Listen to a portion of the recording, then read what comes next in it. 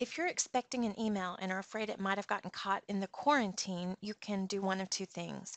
You can wait until you get the daily quarantine email and see if it's there. And if it is, you just simply click the Release to Inbox link to have it go directly into your email inbox.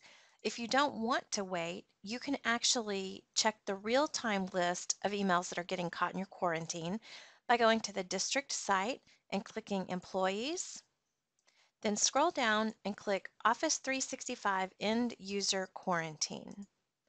When you do this, you may or may not be prompted to sign in. If you are, be sure you select your work or school account and then enter your full email address and your Office 365 password.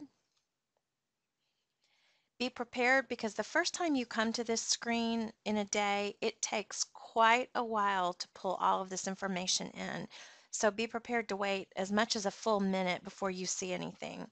At this point, you can see all of your messages for the past 93 days that have been caught in the quarantine.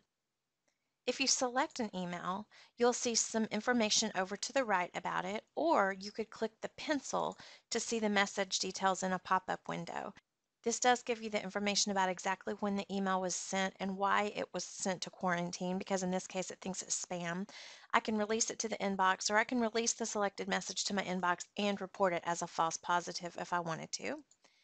Another thing I could do is just simply click this second icon to immediately release that to my inbox.